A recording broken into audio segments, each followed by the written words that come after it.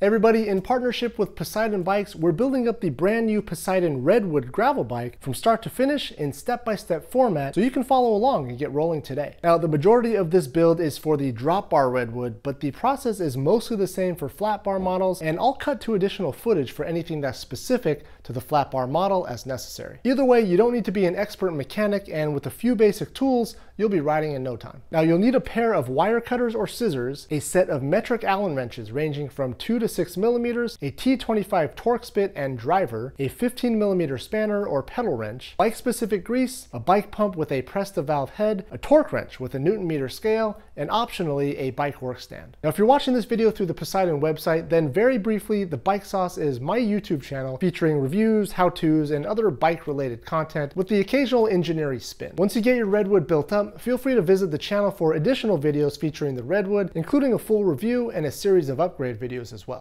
Alright, so first open up the box and pull out the small parts box. Then pull out the saddle, which is already attached to the seat post, and set it aside. Next, pull out the pair of wheels, and lastly, pull the bike out of the box. Now, the bike is honestly packaged really well, so grab a pair of clippers and be prepared to cut a lot of zip ties. Remove the packaging from the seat tube area on the frame and spread a thin layer of grease on the inside of the seat tube. Unpackage the seat and seat post and slide the seat post into the frame and cinch it down using a 5 millimeter Allen wrench. Don't stress too much about final position or bolt torque just yet. You just have to snug it down for now. Clamp the bike from the exposed seat post into a work stand if you have one. Now, if you're not using a work stand, there's no big deal. You can just skip this step. Continue removing packaging from the bike, again being extra careful not to scratch the frame or anything else when you cut the zip ties. Rotate the stem with respect to the fork by loosening the two 4 millimeter stem pinch bolts. With the stem facing forward, rotate the fork to the proper orientation with the brake caliper on the non-drive side of the bike. Remove the stem faceplate by removing the 4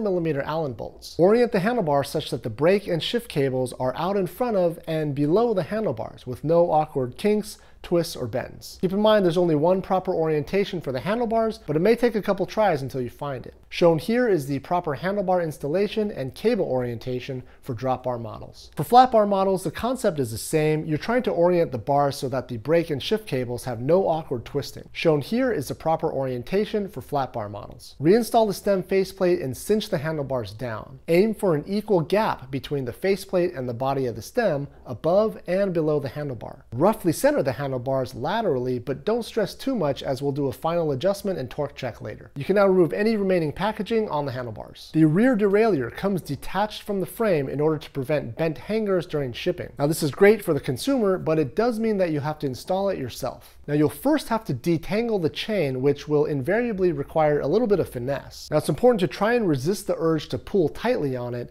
and take your time and sort it out section by section. When you're done, the chain should be one continuous loop, and you should be able to feed it over the chain ring while you install the derailleur. Now, if you find it too challenging to sort out the chain, you can always use a pair of quick link pliers and separate the chain and just reinstall it after you install the derailleur. Now, to install the derailleur, use the 2 screws that come pre-threaded into the hanger. Note that these screw in from the outer side of the frame. Now, there's no need to over-tighten them, but make sure they're tight enough so that they won't back out while riding. Next, remove the packaging from the wheels, including any caps on the hubs. You should be able to see all the way through the hub with the packaging removed. Now, in an effort to avoid bent disc rotors during shipping, the Redwood now comes with the rotors removed. But not to worry, installation is pretty simple via the included disc rotor bolts. Set the wheel down on a stable surface. I actually found that the empty small parts box works perfectly. Unpackage the disc rotors carefully, doing your best not to touch the braking surface with your bare hands. They do need to be clean for optimal braking performance. Note the direction of rotation of the rotor and set it down on the hub,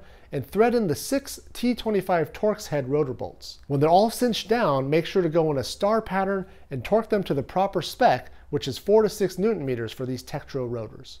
Once you're finished, you can repeat this process for the other wheel as well. Next, grab the rear through axle, which came in the small parts box. It should be the longer one of the two. Install the rear wheel, pulling the chain onto the cassette and ensuring that the disc rotor slides between the brake pads in the caliper. Align the hub and the drop pallets and feed the lightly greased through axle in from the non-drive side. Thread it in and tighten it down with a 6 millimeter Allen to anywhere between 9 to 13 Newton meters. Next, find the shorter front axle and the threaded axle nut. Lightly grease the interface and insert the nut into the right side of the fork dropout. Slide the front wheel in the fork, making sure the disc rotor slides between the two brake pads, and slide the lightly greased through axle in from the non-drive side and tighten it down with a 6mm Allen, again aiming for 9 to 13 Newton meters of torque. Secure the nut in the fork dropout by tightening the 2mm grub screw in the bottom of the dropout. Now there's no need to over tighten this screw, just ensure that it won't back out on its own. Now for the brakes, there may be a little bit of setup required as well. These Tektro brakes are dual piston actuated,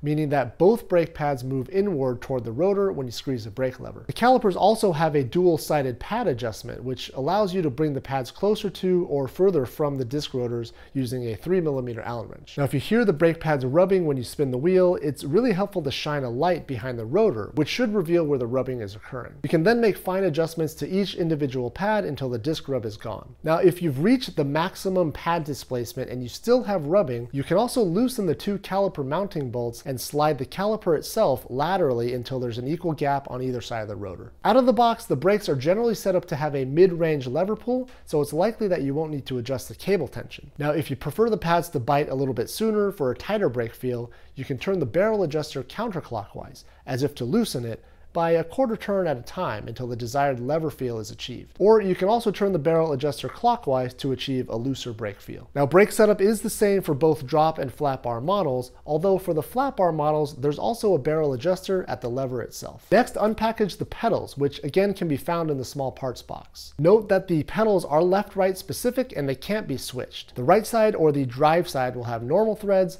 while the non-drive side will use a reverse thread. Lightly grease the pedal threads and hand tighten them into the cranks, making sure not to cross-thread them. They should thread in with little effort until you snug them up against the crank arms. Use a 15mm pedal wrench or a thin spanner or an adjustable wrench to tighten the pedals. Now the pedals should be very tight, but you don't need to overdo it. 35 to 40 Newton meters is a typical torque spec, or roughly 30 pounds of force at a lever arm of 1 foot. Now the bike's shifting should be pretty well adjusted out of the box, but you may need to make some basic adjustments. The Microshift Advent X 10-speed system is a budget option, but when dialed in, it performs really well. You'll notice that there's 2 levers on the side of the shifter. The upper lever will shift into a smaller rear cog, giving you higher top-end speed, but less of an ability to climb hills. The lower lever, on the other hand, will shift you into a larger rear cog, giving you lower top-end speed, but a greater ability to climb steep hills. Now on the flat bar version, the mountain bike style shifter has 2 thumb paddles, which serve the same purpose as the high and low paddles on the drop bar shifters. Run through the gears to make sure you can smoothly shift into every gear on the cassette. If it's hesitating to shift into a larger cog,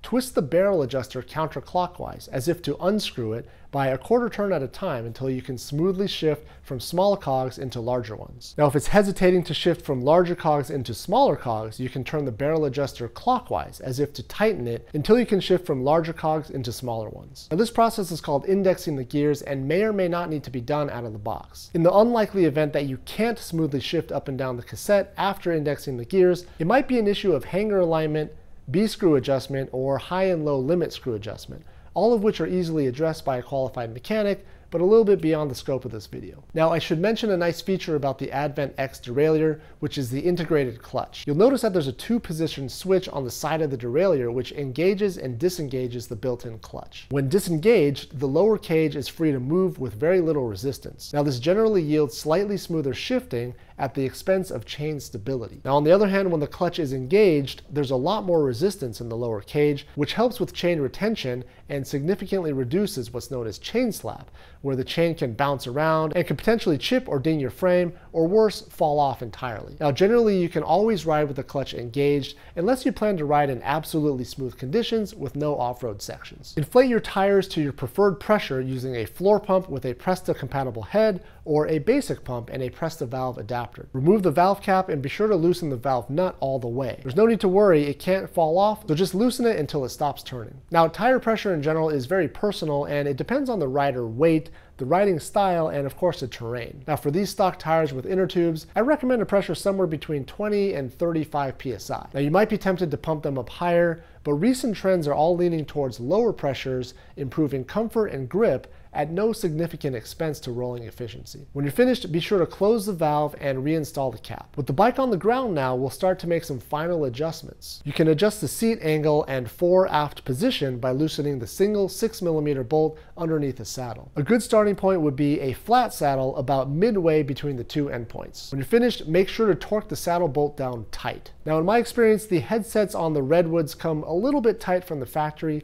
so it's a good idea to adjust them before you set off. To do this, loosen loosen the two 4mm stem pinch bolts, then loosen the top cap bolt with a 5mm Allen wrench until the handlebars can spin freely with little to no resistance. Then tighten the top cap back down by another 1/8 of a turn or even a little bit less, just to eliminate any play in the headset. If the handlebars don't spin freely, your headset is too tight and you'll wear your headset bearings prematurely. Once you have the preload set, make sure the handlebars are straight with respect to the front wheel and tighten down the stem bolts, alternating bolts by half a turn or so until they're both equally tight. Now, if you can't stand the idea of your handlebars being anything but perfectly straight, this video up here will help you get them perfectly aligned. Adjust the saddle height by using the 5mm pinch bolt at the top of the seat tube. When sitting on the saddle, you should have a slight bend in the knee when your foot is at the bottom of the pedal stroke. Now, in general, you want to aim for about a 20 to 25 degree bend in the knee for starters. If the saddle is too low, you'll lose out on pedaling efficiency, and if it's too high, it can lead to knee pain or other physical pain. You can also adjust the position of your drifters via the 5mm Allen bolt that's buried under the rubber hoods. The single pinch bolt will allow you to rotate the shifters and move them vertically a few millimeters in either direction. For flat bar models, you can also adjust the position and angle of your brake levers and shifter using the single 5mm Allen bolt. And once you're happy with your bike's fit and feel, it's really good practice to torque all the bolts down to the proper torque specification using a dedicated torque wrench. Stem pinch bolts, handlebar pinch bolts, and seat post clamps should all get about 5 Nm of torque,